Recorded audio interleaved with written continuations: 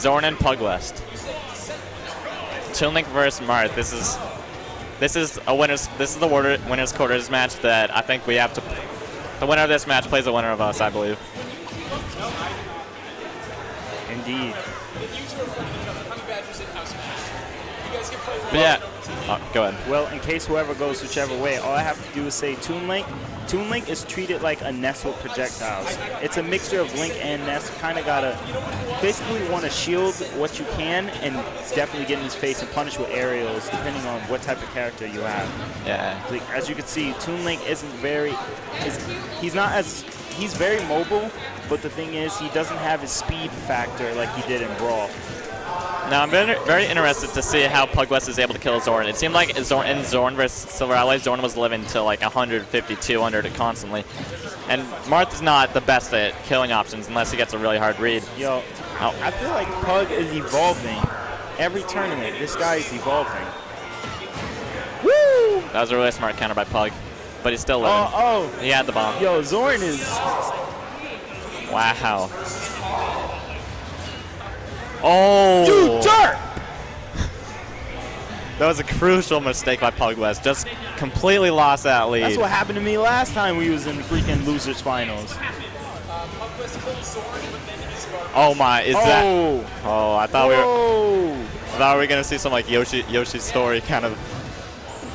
Yoshi's Island, maybe. I don't know. Right, Zorn's like, oh, you think you got my number, but yes. I got a cell phone.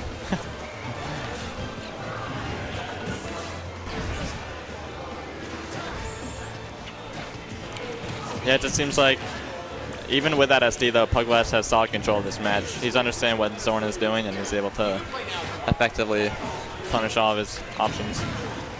And really smart counters by PugWest.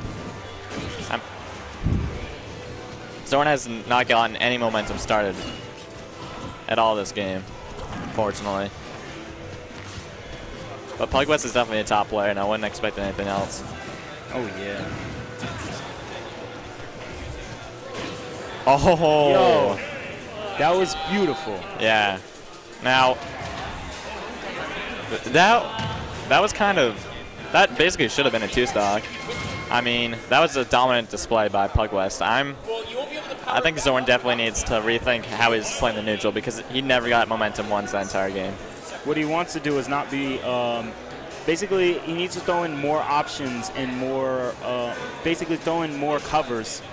Basically, what I've learned from, well, I kind of watched Fo's stream, he said he would like throw the boomerang at the ground to make a diagonal trap and then throw a bomb in the air and then pull out another bomb with some arrows to at least protect himself.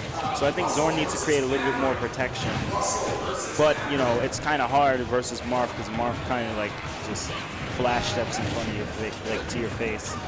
Instant transmissions. What do you think about this counter pick, though, from Zorn? Do you think that a smaller stage is helpful for Toon Link? I would if Toon Link's up smash was as good as it was in Brawl. But other than that, this stage, I mean, it has what it needs, but stages with platforms in general always are going to feed Marth. Yeah, Marth is like those new. Marth is still a neutral-based character, even in this game. Because as you can see, basically, he doesn't care if he has the platform or not. All he needs to do is just read your neutral game and just punish it accordingly. That was a good read. Yeah, it definitely seemed like what Zorn did in between the games, rethinking the match, has worked because he has the lead right now against PugWest. Yeah, there's something we like to call players' mentality. When you have that significant lead, you basically get... PugWest. When you have that significant lead, you get a comfortability in your head, and you either can play more clumsier or smarter because you're trying to keep that percentage. But one smart thing I've heard is always play your stock like it's the last, which has its pros and cons. Definitely smart move. Didn't want to get that back throw. Toon Link has a mini Ness back throw. Oh, was that one-frame punish? Or? Oh, nice by Zorn. Zorn is so clutch with his recoveries. Finds a way to come back. It's really hard though because you know, Marth doesn't need to approach you, but you also he doesn't need to approach you immediately. Marth can take his time. That's the thing he has in certain matchups. Even versus Duck Hunt Dog, if shield properly, you can take your time. Marth just needs to observe the situation, look what he's going for, watch when he needs to, and make his move. Up smash right about now probably will kill, or 10% after. I mean, I think up smash from both characters is actually will probably kill soon. I mean, that up smash on this stage. Yeah. Especially Tipper. Because of that rage. Yeah. I do enjoy rage, but I wish rage only applied to the last stocks. It kind of would make a little bit more sense.